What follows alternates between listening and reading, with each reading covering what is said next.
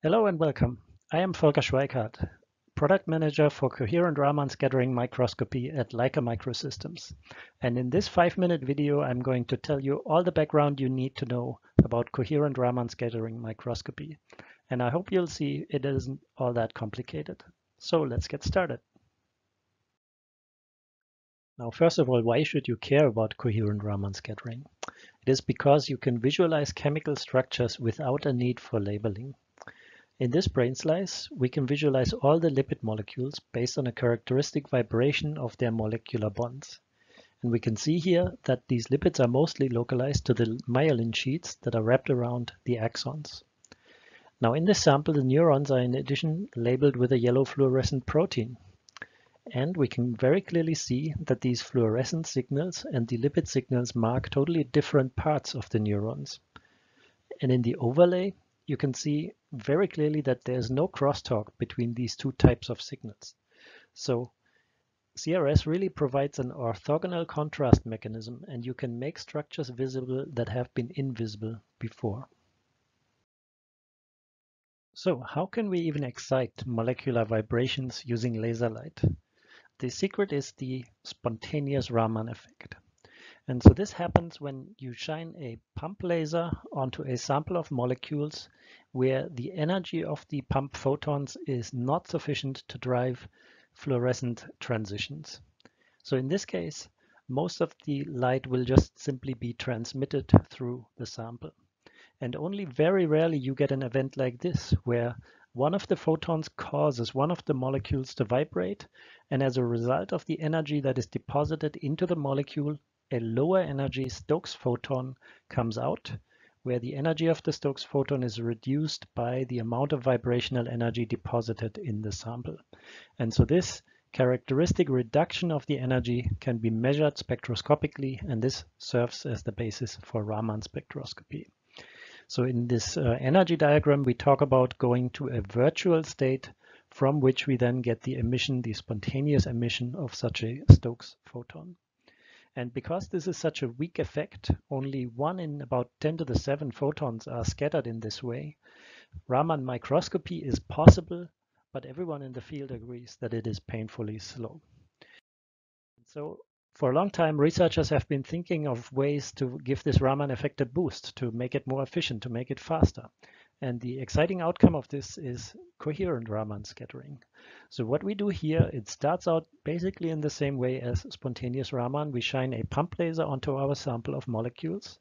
But now, in addition, we shine a second laser, the Stokes laser, onto the molecules, where the frequency difference between the two laser fields is tuned to exactly match one of the vibrational frequencies of our samples. So in this case, the combined action of both laser fields very efficiently excites the entire ensemble of molecules to vibrate. And this is what we call vibrational resonance. Now, we are pumping energy into the sample here. And so as a result, we will see a loss of photons in the higher energy pump beam and a redistribution of photons into the lower energy Stokes beam. And these intensity changes can be measured, and this is the basis of the so-called stimulated Raman scattering effect. So it looks in an energy diagram essentially like the spontaneous Raman effect, but we are not waiting for the spontaneous emission of these Stokes photons from that virtual level, but instead we are stimulating those photons down using the Stokes laser. Now, these processes are most efficiently driven using picosecond laser pulses at fairly high peak intensities. And so under the same conditions, different nonlinear optical effects take place as well. And one of the very prominent ones that was discovered very early on was the so-called CARS effect, or coherent anti-Stokes Raman scattering effect, where you can see the first two steps are exactly the same as in stimulated Raman scattering, but through the additional absorption of a second pump photon, you populate a second virtual level from which you then immediately get the emission of these blue-shifted anti-Stokes photons. And so both of these effects occur under the same conditions, and they have a common origin, this is the vibrational resonance, the matching of the frequency difference of the laser fields with a vibrational resonance, and that is the reason of the chemical specificity for this type of contrast mechanism. So how do we get a contrast mechanism out of that? We couple these two laser beams into a laser scanning microscope and detect either the intensity changes in stimulated Raman scattering or the emission of blue shifted light in coherent anti-Stokes Raman scattering.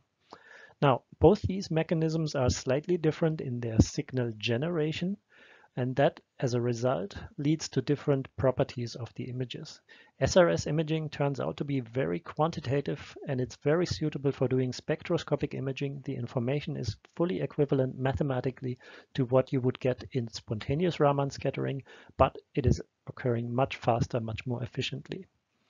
CARS imaging, by contrast, is a great way to do label-free chemical imaging of highly abundant species. It can be done very fast, but it has slight problems in terms of quantification. So the good news is we have two modalities here, and we can use whichever one based on the needs that we have for our experiment.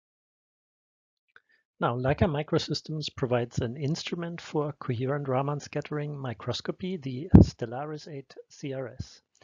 And as you can see on the left-hand side, this is a confocal microscope with the addition of a laser source to drive the coherent Raman excitation and some dedicated detection equipment to record the coherent Raman signals.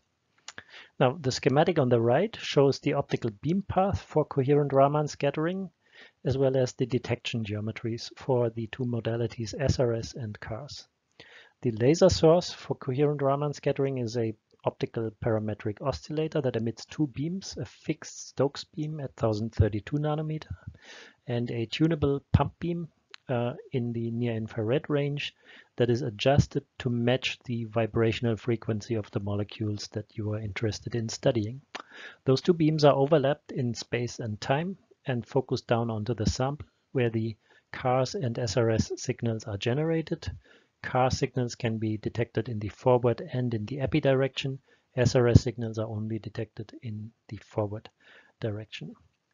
And so just to keep this short, Leica Microsystems is the only commercial supplier of such a general purpose, fully integrated coherent Raman scattering microscope that seamlessly combines the following imaging modalities.